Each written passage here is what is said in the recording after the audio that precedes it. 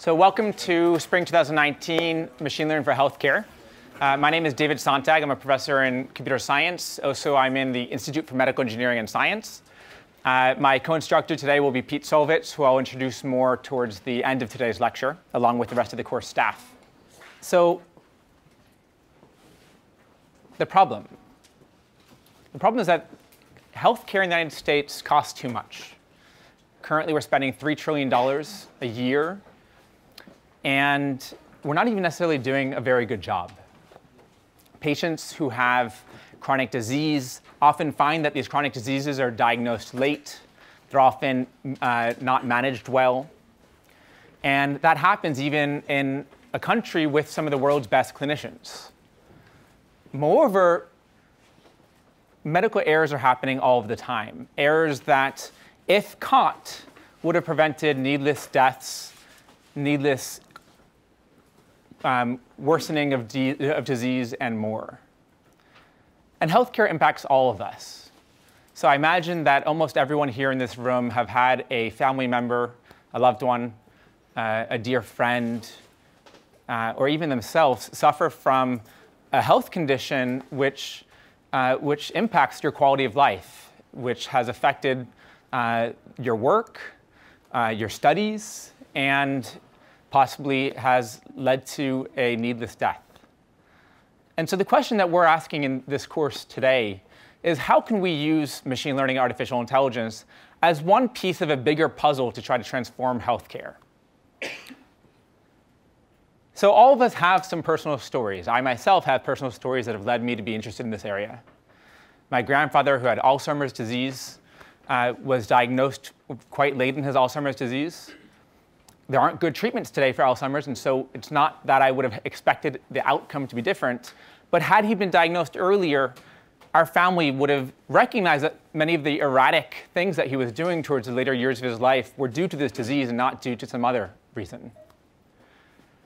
My mother, who had multiple myeloma, blood cancer, who was diagnosed 4 years ago, or 5 years ago now,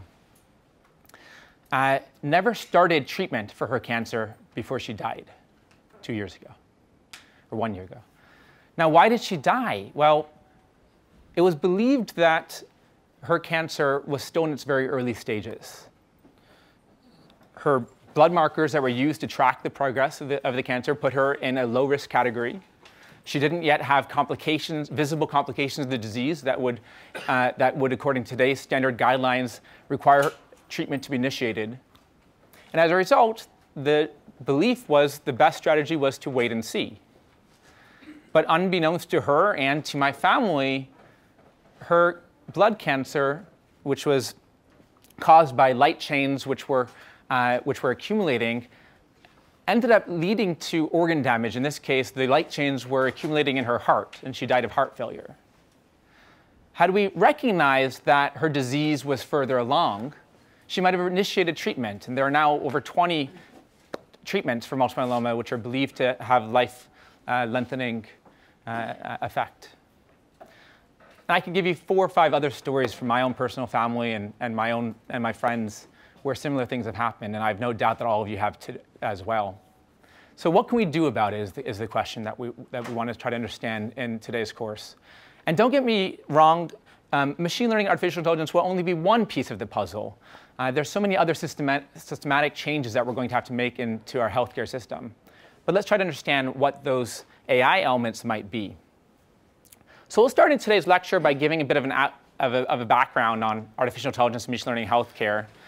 And I'll tell you why I think the time is ripe now in 2019 to really start to make a big dent at this problem. Then I'll give you a few examples of how machine learning is likely to transform healthcare over the next decade. Of course, we're just guessing, but this is really guided by the latest and greatest in research, a lot of it happening here at MIT. And then we'll close today's lecture with an overview of what's different, what's unique about machine learning healthcare. All of you have taken some machine learning course in the past, and so you know the basics of supervised prediction. Many of you have studied things like clustering, and you're certainly paying attention to the news, where you see news every single day about Google, Facebook, Microsoft's latest advances in speech recognition, computer vision, and so on. So what's really different about trying to apply these techniques in the healthcare domain? The answer is that there's a huge amount of difference, and there are a lot of subtleties to doing machine learning right here, and we'll talk about that throughout the whole entire semester. So to begin, this isn't a new field. Artificial intelligence in medicine goes back to the 1970s or sometime even in the 60s. One of the earliest examples of trying to use artificial intelligence for diagnosis was this Mycin system developed at Stanford, where the goal was to try to identify bacteria that might cause infection, and then to try to guide what would be the appropriate therapy for that bacteria.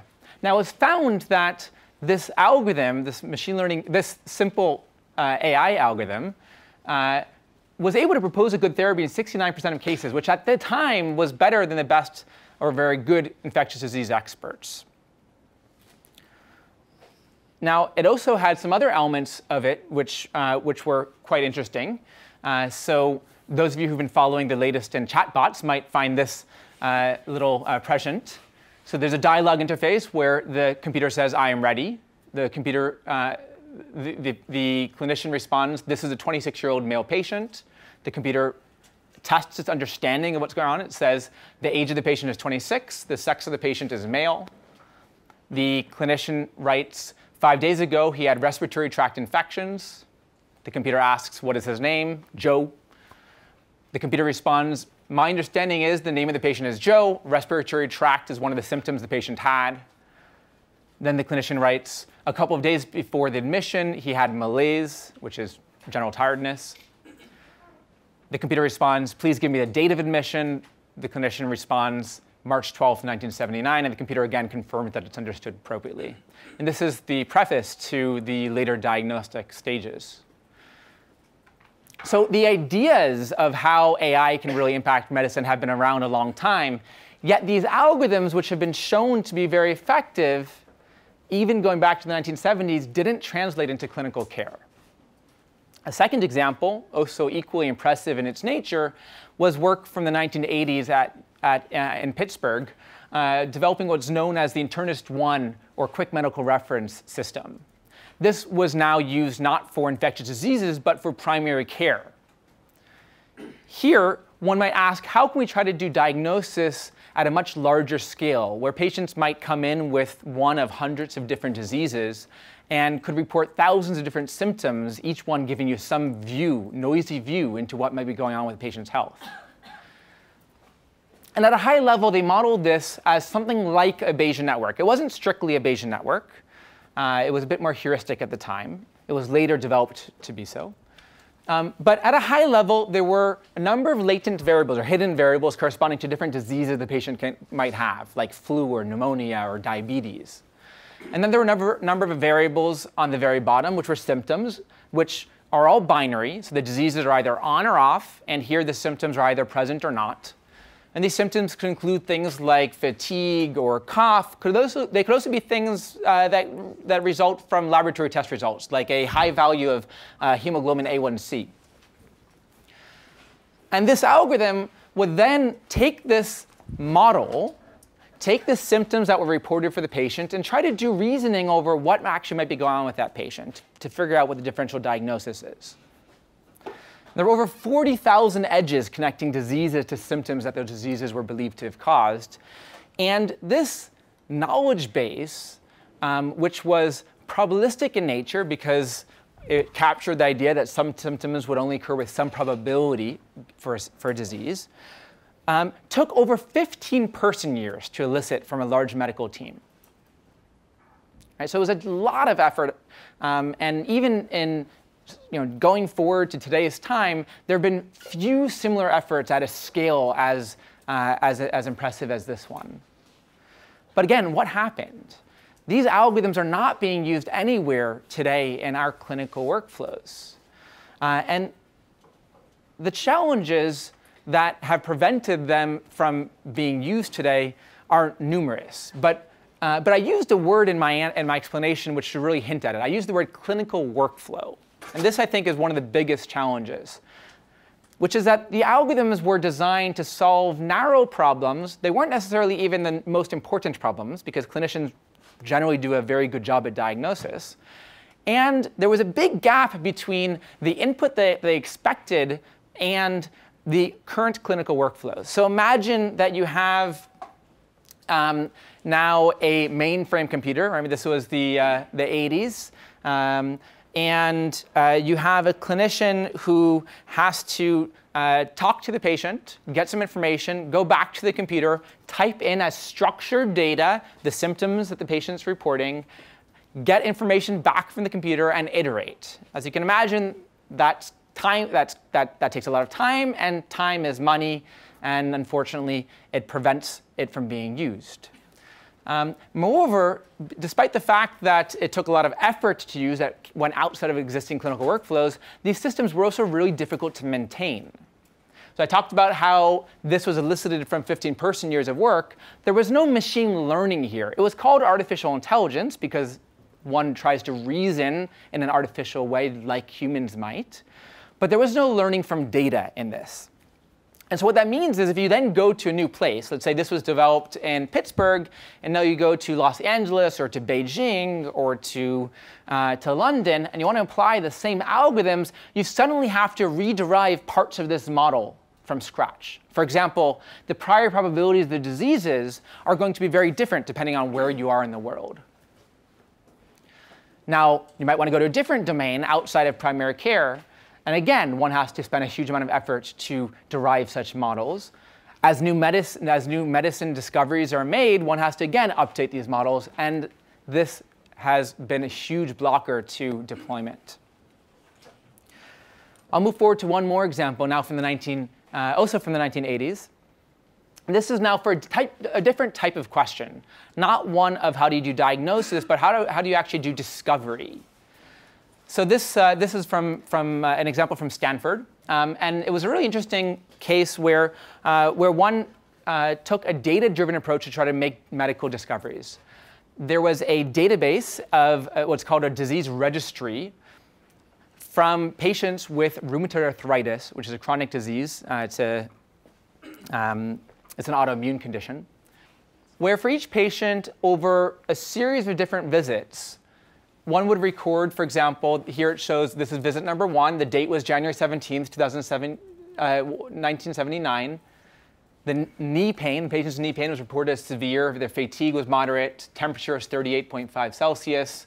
The diagnosis for this patient was actually a different autoimmune condition called systemic lupus. We have some laboratory test values for their creatinine and blood urea nitrogen. And we know something about their medication. In this case, they were on prednisone, a steroid. And one has this data at every point in time. This was recorded, almost certainly was recorded on paper, and then later these were collected into a computer format. But then it provides the possibility to ask questions and make new discoveries. So for example, in this work, there was a discovery module which would make causal hypotheses about what aspects might cause other aspects. It would then do some basic statistics to check about the statistical validity of those causal hypotheses. It would then present those to a domain expert to try to check off, does this make sense or not? For those that are accepted, it then uses that knowledge that was just learned to iterate to try to make new discoveries. And one of the main findings from this paper was that prednisone elevates cholesterol. And that was published in the Annals of Internal Medicine in 1986. So these are all very early examples of data-driven approaches to improve both medicine and healthcare. Now flip forward to the 1990s. Neural networks started to become popular. Not quite the neural networks that we're familiar with in today's day and age, but nonetheless, they shared very much of the same elements. So just in 1990, there were 88 published studies using neural networks for various different medical problems. One of the things that really differentiated those approaches to what we see in today's landscape is that the number of features were very small. So usually features which were similar to what I showed you in the previous slide. So structured data that was manually curated for the purpose of using in machine learning. And there was nothing automatic about this. So one would have to have assistants gather the data. And because of that, typically there were very small number of samples for each study that were used in machine learning. Now, these models, although very effective, and I'll show you some examples in the next slide, also suffered from the same challenges I mentioned earlier. They didn't fit well into clinical workflows. It was hard to get enough training data because of the manual effort involved. And what the community found, even in the early 1990s, is that these algorithms did not generalize well.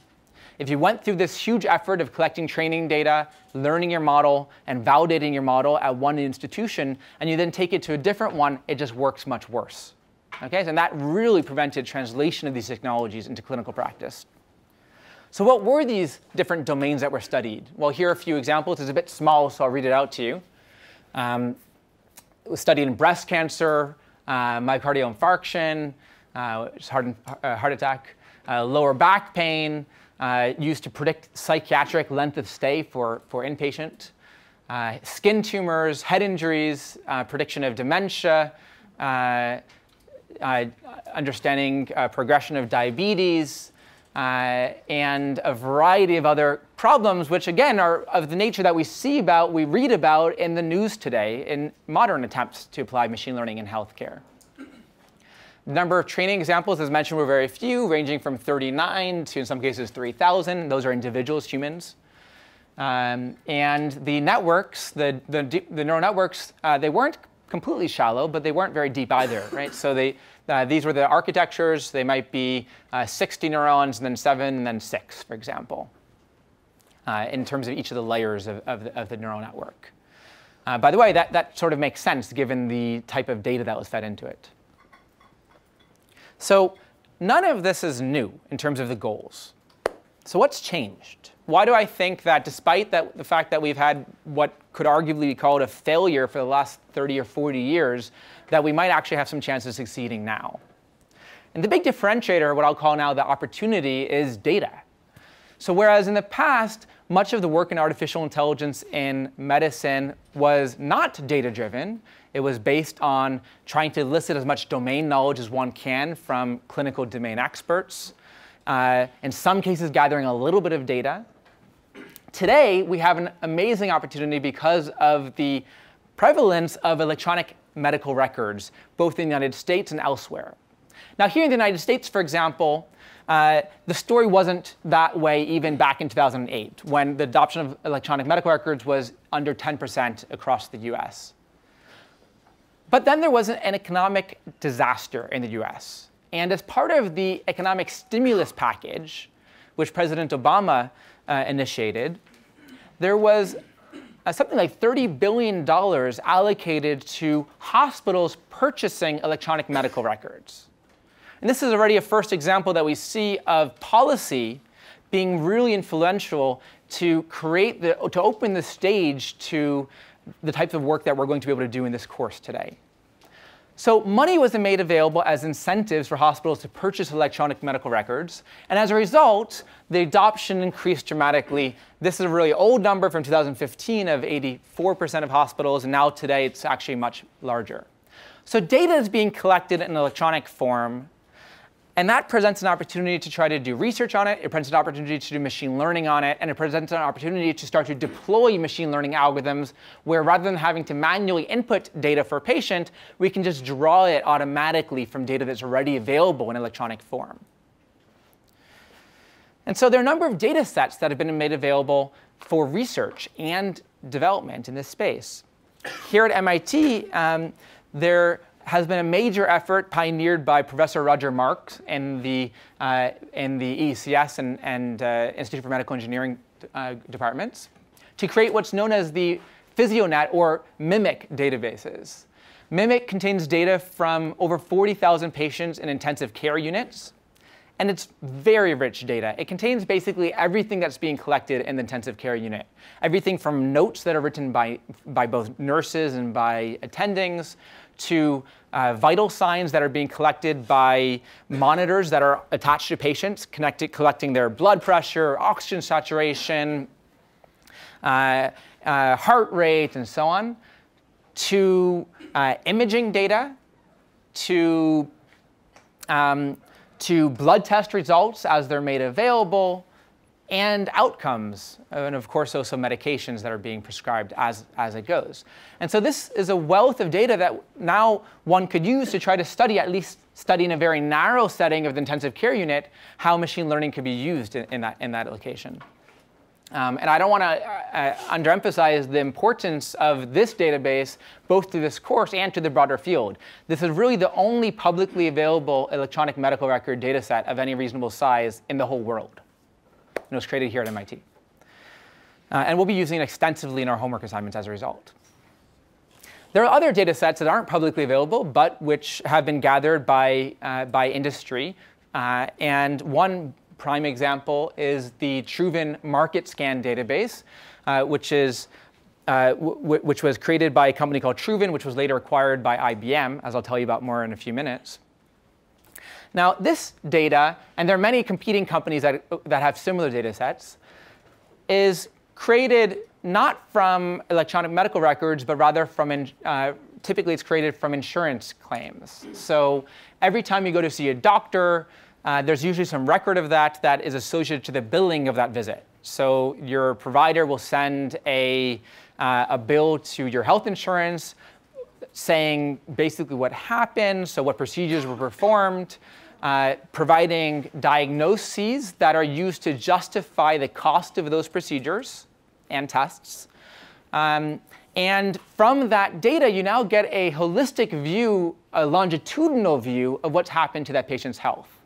And then there's a lot of money that passes behind the scenes between insurers and hospitals to corporate companies such as Truven, which collect that data and then resell it for research purposes.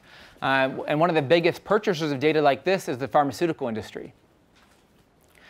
So this data, unfortunately, is not usually publicly available, and that's actually a big problem, both in the US and elsewhere. It's a big obstacle to research in this field that only people who have millions of dollars to pay for it really get access to it, and something that I'm going to return to throughout this semester. It's, again, something where I think policy can make a big difference. But luckily, here at MIT, the story is going to be a bit different. So thanks to the MIT IBM Watson AI Lab, MIT has a close relationship with IBM. And fingers crossed, it looks like we'll get access to this database for our homework and projects for this semester. Now, there are a lot of other initiatives that are creating large data sets. A really important example here in the US is President Obama's Precision Medicine Initiative, which has since been renamed to the All of Us Initiative. And this initiative is creating a data set of 1 million patients drawn in a representative manner from across the United States to capture patients, both poor and rich, patients who are healthy and have chronic disease, with the goal of trying to create a research database where all of us and other people, both inside and outside the US, could do research to make medical discoveries. And this will include data such as data from a baseline health exam where the typical vitals are taken, blood is drawn. It'll combine data of the previous two types I've mentioned, including both data from electronic medical records and health insurance claims. And then a lot of this work is also happening here in Boston. So right across the street at the Broad Institute, there's a team which is creating all of the software infrastructure to accommodate this data. And there are a large number of accruement sites here in the broader Boston area where patients, or any one of you really, could go and volunteer to be part of this study. I just got a mail, I got a letter in the mail last week inviting me to go, and I was really excited to see that. So all sorts of different data is being created as a result of these trends that I've been mentioning. And it ranges from unstructured data like clinical notes to imaging, lab tests, vital signs. Nowadays, what we used to think about just as clinical data now has started to really come to have a very tight tie to what we think about as biological data. So data from genomics and proteomics is starting to play a major role in both clinical research and clinical practice. Of course, not everything that we traditionally think about healthcare data, there are also some non-traditional sources of views on health. So for example, social media is an interesting way of thinking through both psychiatric disorders where where many of us will post things on Facebook and other places about our mental health, which give a lens on our mental health. Your phone, which is tracking your activity, will give us a view on how active we are. It might help us diagnose early a variety of conditions as well that I'll mention later. So we have, so this whole theme now is about what's changed since the previous approaches at AI medicine. I've just talked about data, but data alone is not nearly enough. The other major change is that there's been decades worth of work on standardizing health data.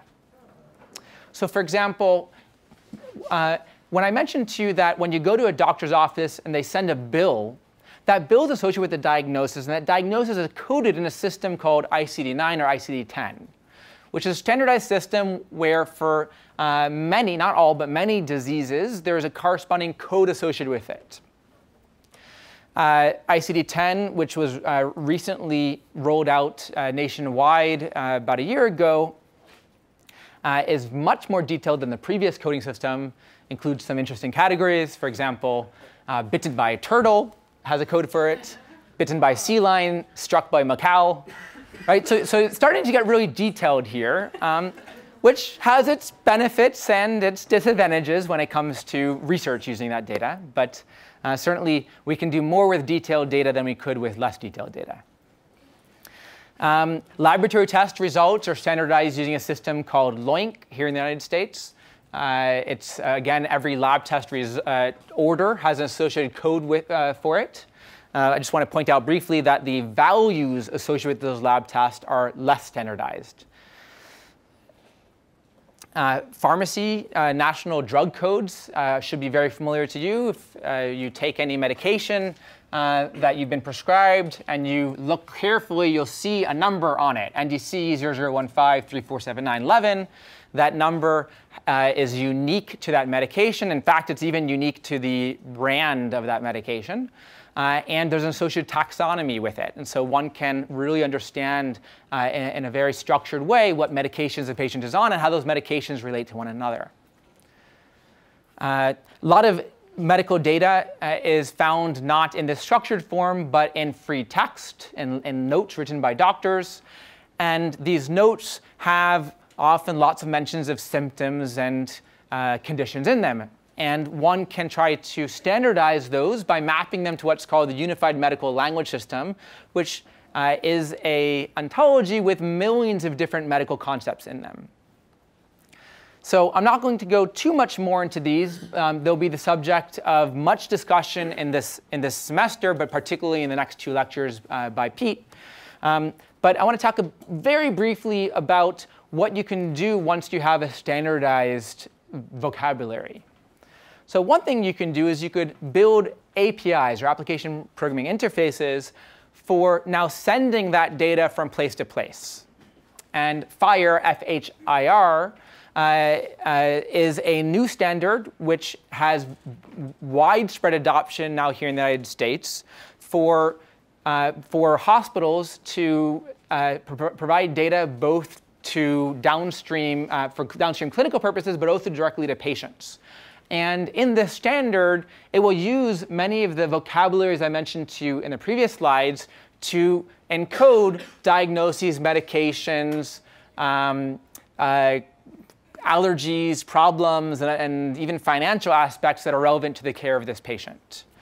And for those of you who have an Apple phone, for example, if you open up Apple Health Records, it makes use of this standard to receive data from over 50 different hospitals. And you should expect to see many competitors to them in the future because of the fact that it's now an open standard.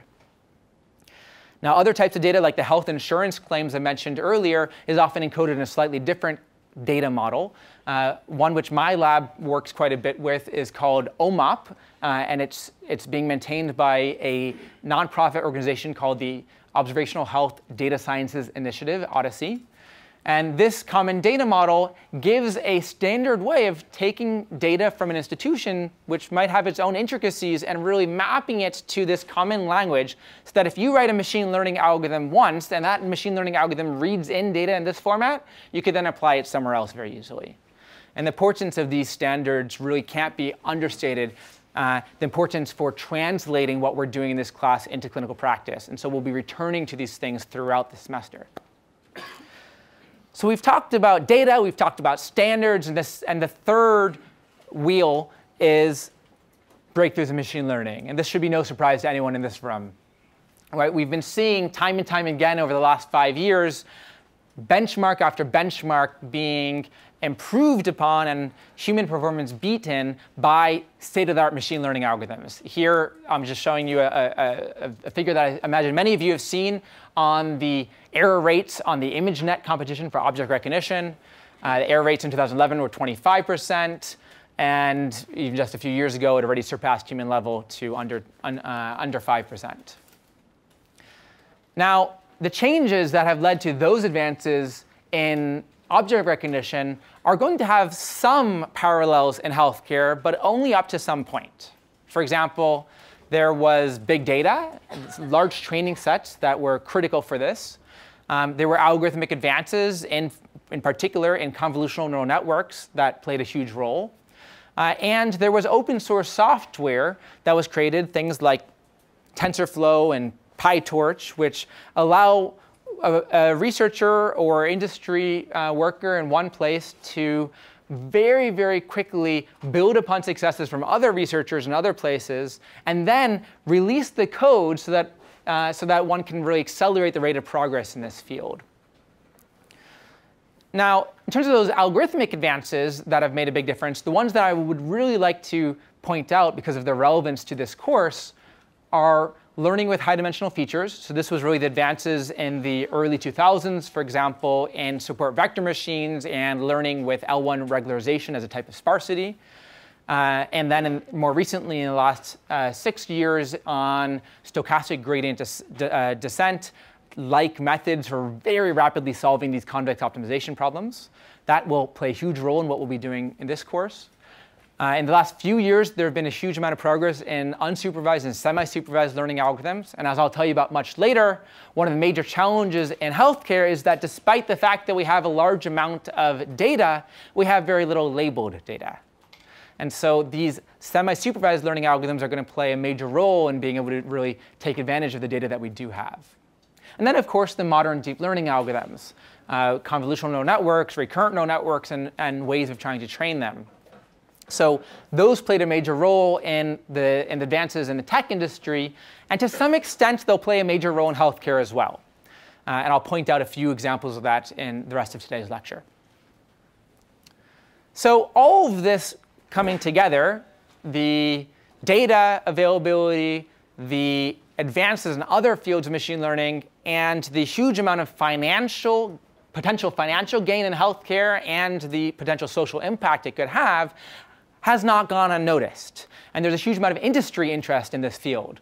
These are just some examples from names I think many of you are familiar with, like DeepMind Health and IBM Watson, to startup companies like Bay Labs and Path AI, which is here in Boston, all of which are really trying to build the next generation of tools for healthcare now based on machine learning algorithms.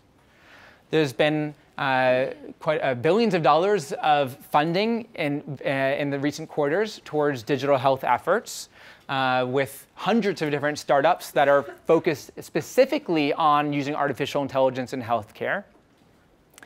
And there's the recognition that data is so essential to this process has led to an all-out purchasing effort to try to get as much of that data as you can. So for example, IBM purchased a company called Merge, which made medical imaging software, and thus had accumulated a large amount of medical imaging data for $1 billion in 2015. They purchased Truven for $2.6 billion in 2016. Flatiron Health, which is a company in New York City focused on oncology, was purchased for almost $2 billion by Roche, a pharmaceutical company, just last year. And there's several more of these industry moves. And again, I'm just trying to get you thinking about what it really takes in this field. And access to data is actually a really important one, obviously. So let's now move on to some examples of how machine learning will transform healthcare.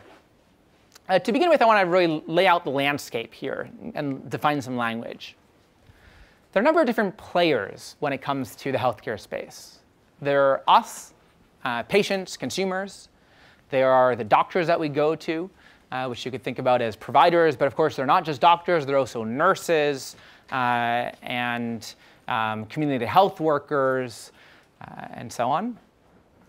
There are payers, which provide where there's these edges are really showing relationships between the different players. So our consumers, we often, either from our job or directly from us, we will pay premiums for a health insurance company, and then that health insurance company is responsible for payments to the providers to provide services to us patients.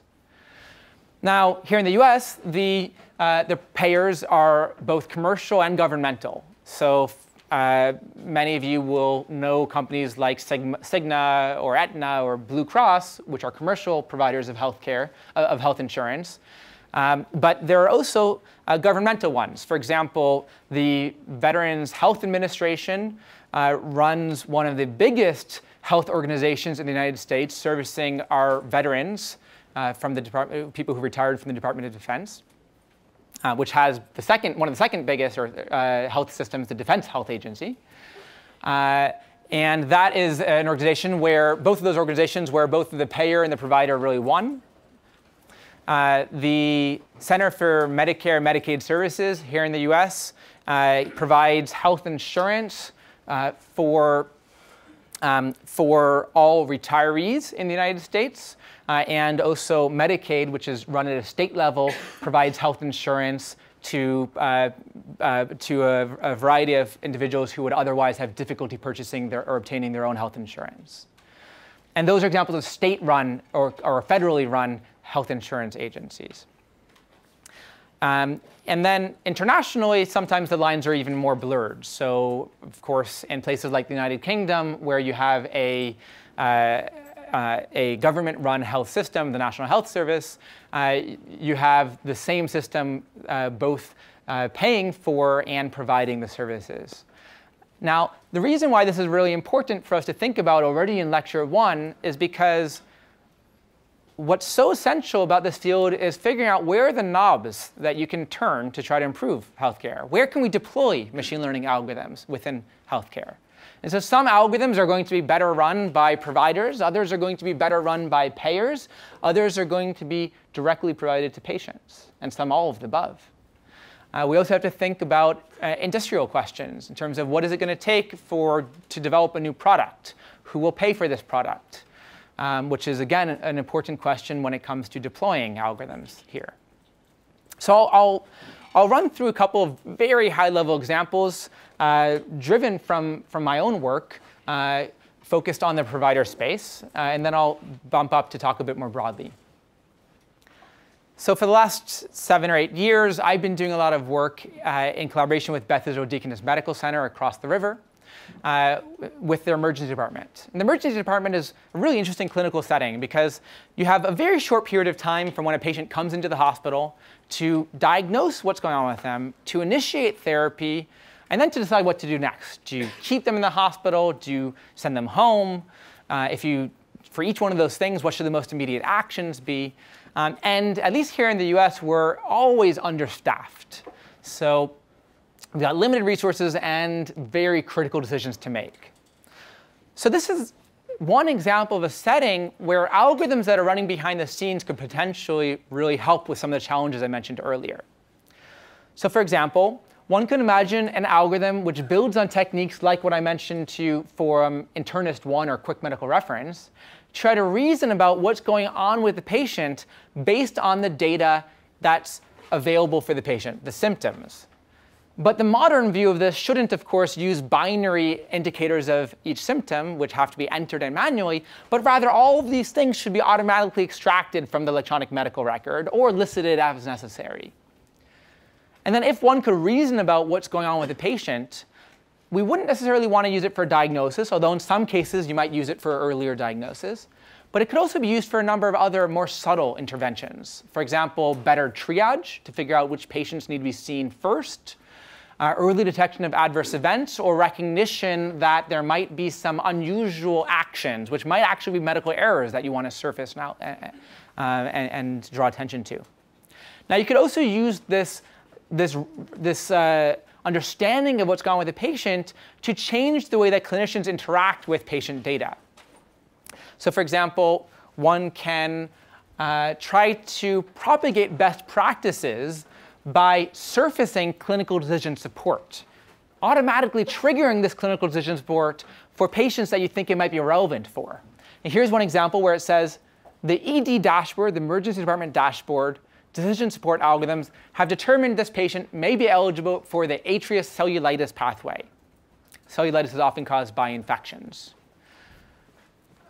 Please choose from one of the options. Enroll in the pathway, decline, and if you decline, you must include a comment for the reviewers. Now, if you clicked on enroll in the pathway, at that moment, machine learning disappears. Rather, there's a standardized process. It's an algorithm, but it's a deterministic algorithm for how patients with cellulitis should be properly managed, diagnosed and treated. That algorithm comes from best practices, comes from clinicians coming together, analyzing past data, understanding what would be good ways to treat patients of this type, and then formalizing that in a document. The challenge is that there might be hundreds or even thousands of these best practices.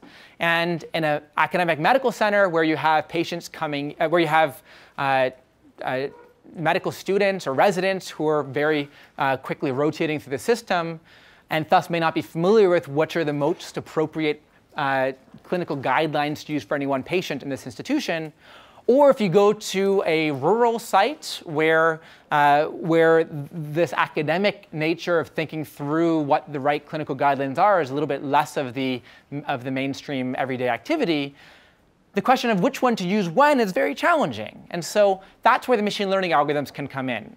By reasoning about what's going on with the patient, you might have a good guess of what might be appropriate for this patient, and you use that to automatically surface the right clinical decision support trigger. Another example is by just trying to anticipate clinician needs. So for example, if you think that this patient might be coming in for a psychiatric condition, or maybe you recognize that the patient came in and at triage was complaining of chest pain, then there might be a psych order set, which includes laboratory test results that are relevant for psychiatric patients, or a chest pain order set, which includes both laboratory tests and interventions like aspirin that might be suggested. Now, these are also examples where these order sets are not created by machine learning algorithms, although that's something we could discuss later in the semester. Rather, they're standardized, but the goal of the machine learning algorithm is just to figure out which ones to show when directly to the clinicians. And I'm showing you these examples to try to point out that diagnosis isn't the whole story. Thinking through what are the more subtle interventions we can do with machine learning and AI in healthcare is going to be really important to having the impact that it could have. So other examples, now a bit more in the diagnosis style, are reducing the need for specialist consults. So you might have a patient come in, and it might be really quick to get the patient in front of an X-ray to do a chest X-ray. But then finding the radiologist to review that X-ray could take a lot of time. And in some places, radiologist consults could take days, depending on the urgency of the condition. So this is an area where data is quite standardized. In fact, MIT just released last week a data set of 300,000 chest X-rays with associated labels on them. And one could try to ask the question of, could we build machine learning algorithms using the convolutional neural network type techniques that we've seen play a big role in object recognition to try to understand what's going on with this patient? For example, in this case, the prediction is that the patient has pneumonia from this chest X-ray. And using those systems, it could help both reduce the load of radiology consults, and it could allow us to really translate these algorithms to settings which might be much more resource poor, for example, in developing nations. Now, the same sorts of techniques can be used for other data modalities. So this is an example of data that could be obtained from an EKG. And from looking at this EKG, one can try to predict, does the patient have a heart condition, such as an arrhythmia? Now, these types of data used to just be obtained when you go to a doctor's office. But today, that are available to all of us. For example, in Apple's most recent watch that was released, it has an EKG, a single lead EKG built into it, which can attempt to predict if a patient has arrhythmia or not. And there are a lot of subtleties, of course, around what it took to get regulatory approval for that, which we'll be discussing later in the semester, and how one safely deploys such algorithms directly to consumers. And there are a variety of techniques that can be used. In a few lectures, I'll talk to you about techniques from the 80s and 90s, which were based on trying to signal processing, trying to detect where are the peaks of the signal, look at the distance between peaks. More recently, because of the large wealth of data that's available, we've been using convolutional neural network-based approaches to try to understand this data and predict from it. Yet another example from the ER really has to do with not how do we care for the patient today, but how do we get better data, which will then result in taking better care of the patient tomorrow.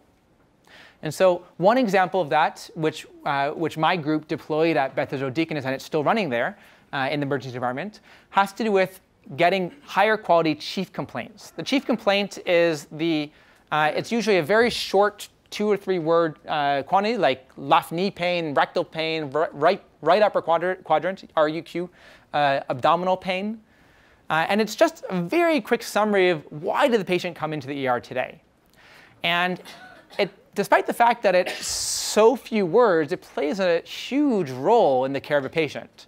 If you look at the big screens in the ER, which summarize who are the patients at what beds, they have the chief complaint next to it.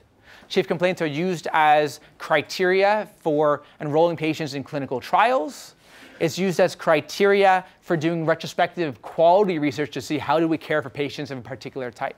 So it plays a very big role, but unfortunately the data that we've been getting has been crap.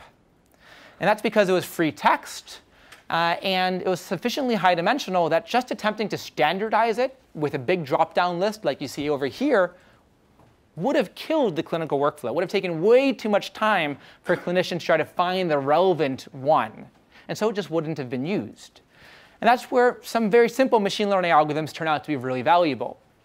So for example, we changed the workflow altogether. Rather than the chief complaint being the first thing that the triage nurse assigns when the patient comes in, it's the last thing. First, the nurse takes the vital signs, patient's temperature, heart rate, blood pressure, respiratory rate, and oxygen saturation. They talk to the patient. They write up a 10-word or 30-word note about what's going on with the patient. Here it says, 69-year-old male patient with severe intermittent right upper quadrant pain, begins soon after eating, also is a heavy drinker. So quite a bit of information in that. We take that, we use a machine learning algorithm, a supervised machine learning algorithm in this case, to predict a set of chief complaints, now drawn from a standardized ontology. We show the 5 most likely ones, and the clinician, in this case the nurse, could just click one of them and it would enter it into there. We also allow the nurse to type in part of a chief complaint, but rather than just doing a text matching to find words that match what's being typed in, we do a contextual autocomplete. So we use our predictions to prioritize what's the most likely chief complaint that contains that sequence of characters. And in that way, it's way faster to enter in the relevant information. And what we found is that over time, we got much higher quality data out. And again, this is something we'll be talking about in one of our lectures in this course. So I just gave you an example, a few examples of how machine learning and artificial intelligence will transform the provider space. But now I want to jump up a level and think through not how do we treat a patient today, but how do we think about the progression of a patient's chronic disease over a period of years. It could be 10 years, 20 years.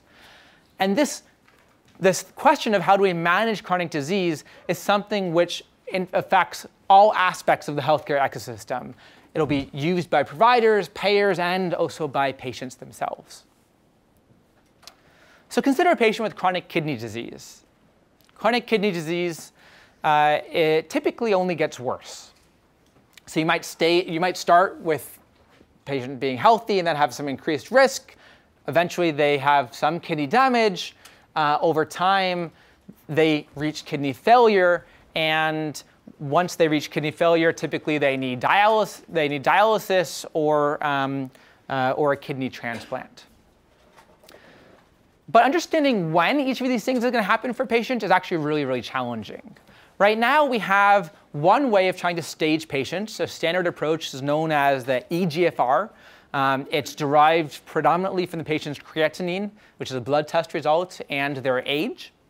And it gives you a number out. And from that number, you can get some sense of where the patient is in this trajectory. But it's really coarse-grained, and it's not at all predictive about when the patient is going to progress to the next stage of the disease. Now, other conditions, for example, some cancers, like I'll tell you about next, don't follow that linear trajectory. Rather, patients' conditions and the disease burden, which is what I'm showing in the y-axis here, might get worse, better, worse again, better again, worse again, and so on. And of course, it's a function of the treatment for the patient and other things that are going on with them.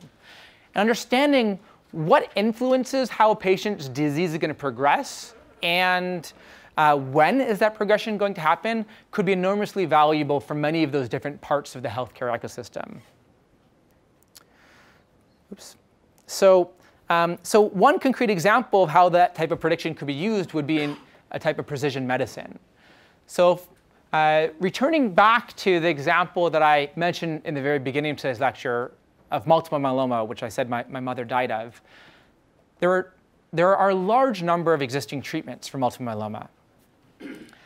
And we don't really know which treatments work best for whom. But imagine a day where we have algorithms that could take what you know about the patient at one point in time.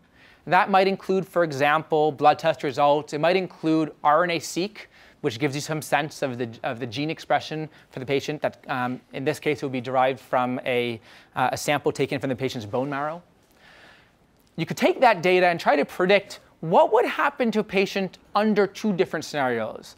The blue scenario that I'm showing you here, if you give them treatment A, or this red scenario here, where you give them treatment B.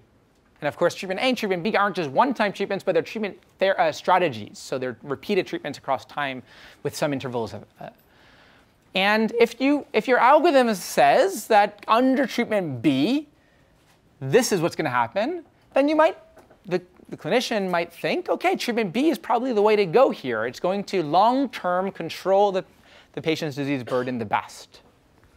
And this is an example of a causal question, because we want to know, how do we cause a change in the patient's disease trajectory?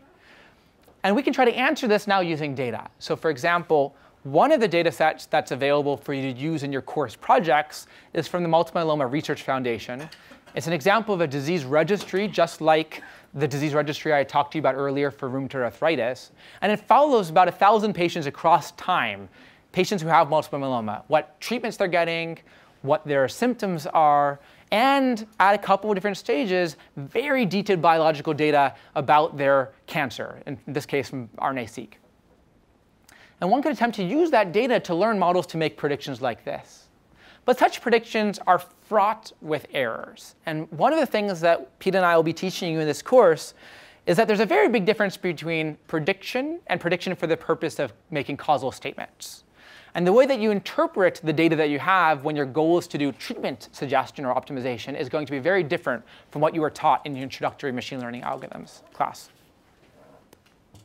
So other ways that we could try to treat and manage patients with chronic disease include early diagnosis, for example, of patients with Alzheimer's disease. There's been some really interesting results just in the last few years here. Or new modalities altogether, for example, liquid biopsies that are able to do early diagnosis of cancer even without having to do a biopsy of the cancer tumor itself. We could also think about how do we better track and measure chronic disease. So one example shown on the left here is from Dina Katabi's lab here at MIT in CSAIL, where they've developed a system called Emerald, which is using wireless signals, the same wireless signals that we have in this room today, to try to track patients. And they can actually see behind walls, which is quite impressive. So using this wireless signal, you could install what looks like just a regular wireless router in an elderly person's home, and you could detect if that elderly patient falls. And of course, if the patient has fallen and they're elderly, it might be very hard for them to get back up. They might have broken a hip, for example. and one could then alert the caregivers, maybe if necessary bring in emergency support, and that could have a long-term outcome for this patient, which could really help them. So this is an example of what I mean by better tracking patients with chronic disease. Another example comes from patients who have type 1 diabetes. Type 1 diabetes is, as opposed to type 2 diabetes, generally develops in patients at a very early age. Usually as children it's diagnosed. And one is typically managed by having an insulin pump, which is attached to a patient and can give injections of insulin on the fly as necessary. But there's a really challenging control problem there. If you give the patient too much insulin, you could kill them. If you give them too little insulin, you could really hurt them. And how much insulin you give them is going to be a function of their activity. It's going to be a function of what food they're eating and various other factors. So this is a question which the control theory community has been thinking through for a number of years. And there are a number of sophisticated algorithms that are present in today's products. And I wouldn't be surprised if one or two people in the room today have one of these. But it also presents a really interesting opportunity for machine learning. Because right now, we're not doing a very good job at predicting future glucose levels, which is essential for figuring out how to regulate insulin. And if we had algorithms that could, for example, take a patient's phone, take a picture of the food that a patient is eating, have that automatically feed into an algorithm that predicts its caloric content and how quickly that'll be processed by the body, and then as a result of that, think about when, based on this patient's metabolic system, when should you start increasing insulin levels and by how much? That could have a huge impact on quality of life of these types of patients. So finally, we've talked a lot about how do we manage healthcare, but equally important is about discovery. So the same data that we could use to try to change the way that algorithms are implemented could be used to think through what would be new treatments and make new discoveries about disease subtypes. So at one point later in the semester, we'll be talking about disease progression modeling, and we'll talk about how to use data-driven approaches to discover different subtypes of disease. And on the left here, I'm showing an example of a really nice study from back in 2008 that used a k-means clustering algorithm to discover subtypes of asthma. One could also use machine learning to try to make discoveries about what proteins, for example, are important in regulating disease. How could we differentiate at a biological level which patients will progress quickly, which patients will respond to treatment? And that, of course, will then suggest new ways of new drug targets for new pharmaceutical efforts. Another direction, also studied here at MIT by quite a few labs, actually, has to do with drug creation or discovery. So one could use machine learning algorithms to try to predict what would a good antibody be for trying to bind with a particular target. So that's all for my overview. And in the remaining 20 minutes, I'm going to tell you a little bit about what's unique about machine learning in healthcare, and then an overview of the class syllabus. And I do see that it says replace lamp in 6 minutes or power will turn off and go into standby mode. But we have that one, right? That's it. Ah, OK. Good. You're hired. If you didn't get into the class, talk to me afterwards. All right. We hope. So what's unique about machine learning in healthcare? I gave you already some hints at this. So first, healthcare is ultimately, unfortunately, about life or death decisions. Right? So we need robust algorithms that don't screw up. A prime example of this, which I'll tell you a little bit more about towards the end of the semester, is from a major software error that occurred something like 20, 30 years ago in an X-ray type device where an overwhelming amount of radiation was exposed to a patient just because of a software overflow problem, a bug. And of course, that resulted in a number of patients dying. So that was a software error from decades ago where there was no machine learning in the loop. And as a result of that and similar types of disasters, including in the space industry and airplanes and so on, led to a whole area of research in computer science in formal methods. And how do we design computer algorithms that can check that a piece of software would do what it's supposed to do and will not make, and that there are no bugs in it. But now that we're going to start to bring data and machine learning algorithms into the picture, we are really suffering for lack of good tools for doing similar formal checking of our algorithms and their behavior. And so this is going to be really important in the future decade as machine learning gets deployed not just in settings like healthcare, but also in other settings of life and death, such as in autonomous driving. And it's something that we'll touch on throughout the semester. So for example, when one deploys machine learning algorithms, we need to be thinking about are they safe, but also how do we check for safety long term? What are checks and balances that we should put into the deployment of the algorithm to make sure that it's still working as it was intended? We also need fair and accountable algorithms, because increasingly machine learning results are being used to drive resources in a healthcare setting.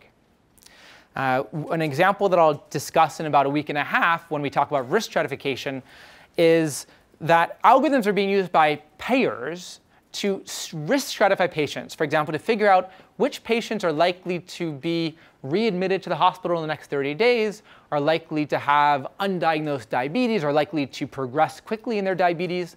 And based on those predictions, they're doing a number of interventions. For example, they might send nurses to the patient's home. They might offer their members access to a weight loss program. And each of these interventions has money associated to them. They have a cost. And so you can't do them for everyone. And so one uses machine learning algorithms to prioritize who do you give those interventions to. But because health is so intimately tied to socioeconomic status, one could think about what happens if these algorithms are not fair. It could have really long-term implications for our society, and something that we're going to talk about later in the semester as well. Now, I mentioned earlier that many of the questions that we need to study in this field don't have good labeled data. In cases where we know what we want to predict, it's a supervised prediction problem, often we just don't have labels for that thing we want to predict. But in also many situations, we're not interested in just predicting something. We're interested in discovery. So for example, when I talk about disease subtyping or disease progression, it's much harder to quantify what you're looking for. And so unsupervised learning algorithms are going to be really important for what we do. And finally, I already mentioned how many of the questions we want to answer are causal in nature, particularly when you want to think about treatment strategies. And so we'll have 2 lectures on causal inference, and we'll have 2 lectures on reinforcement learning, which is increasingly being used to learn treatment policies in healthcare.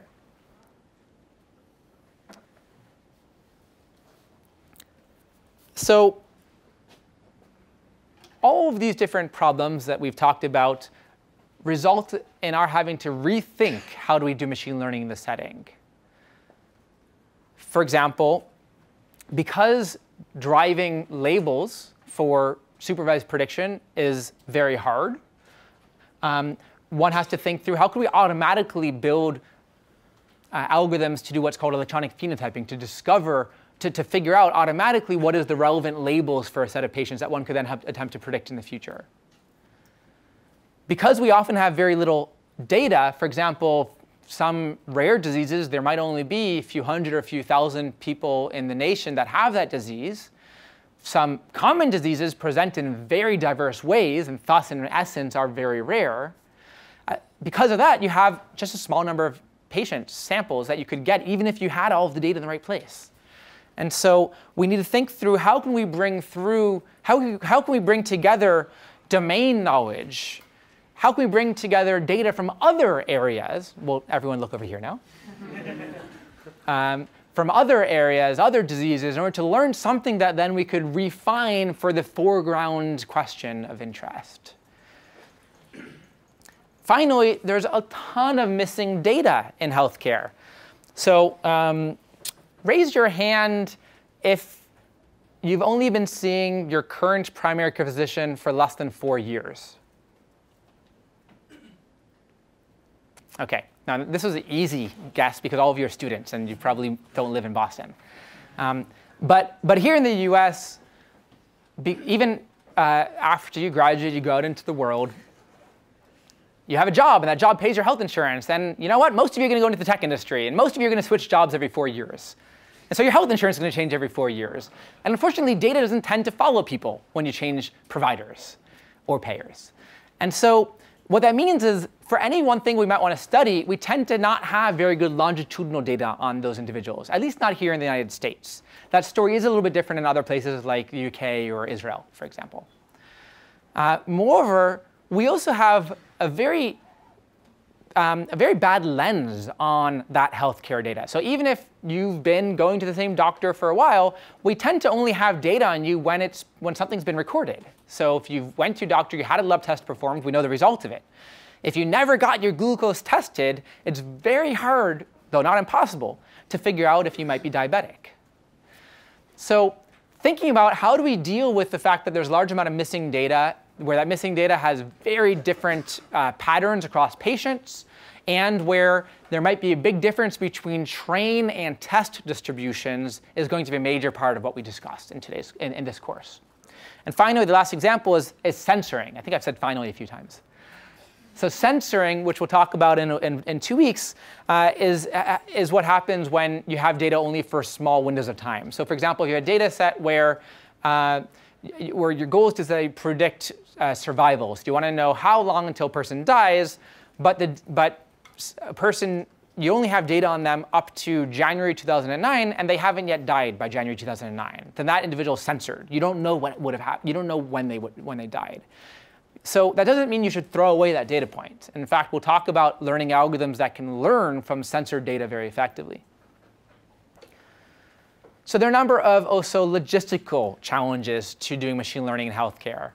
I talked about how having access to data is so important, but one of the reasons, there are others, for why getting large amounts of data in the public domain is challenging is because it's so sensitive. And removing identifiers like name and social from data, which includes free text notes, can be very challenging.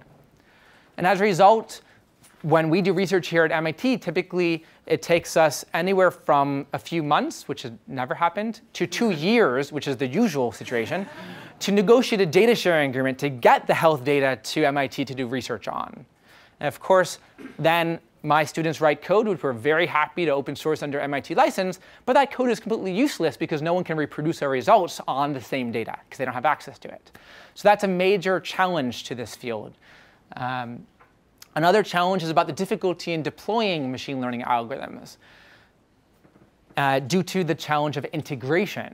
So you build a good algorithm, you want to deploy it at your favorite hospital, but guess what? That hospital has Epic or Cerner or Athena or some other commercial electronic medical record system, and that electronic medical record system is not built for your algorithm to plug into.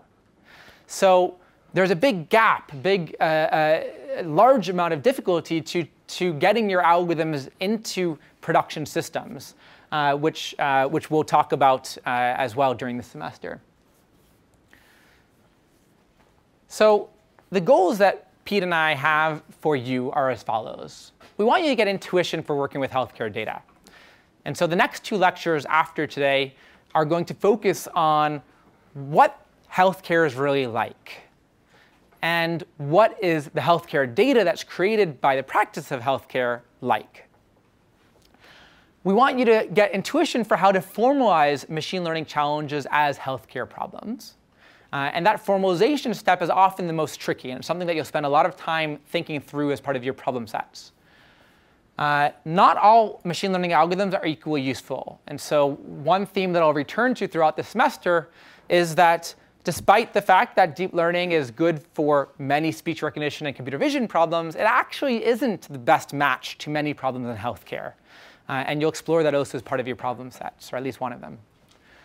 And we want you to understand also the subtleties in robustly and safely deploying machine learning algorithms. Now, more broadly, this is a young field. So for example, just recently, just about 3 years ago, was created the first conference on machine learning in healthcare by that name. And new publication venues are being created every single day by Nature, Lancet, and also machine learning journals for publishing research on machine learning in healthcare. Because of some of the issues we talked about, like access to data, not very good benchmarks, reproducibility has been a major challenge. And this is, again, something that the field is only now starting to really grapple with. And so as part of this course also, many of you are currently PhD students or will soon be PhD students. We're going to think through what are some of the challenges for the research field. What are some open problems that you might want to work on either during your PhD or during your future career?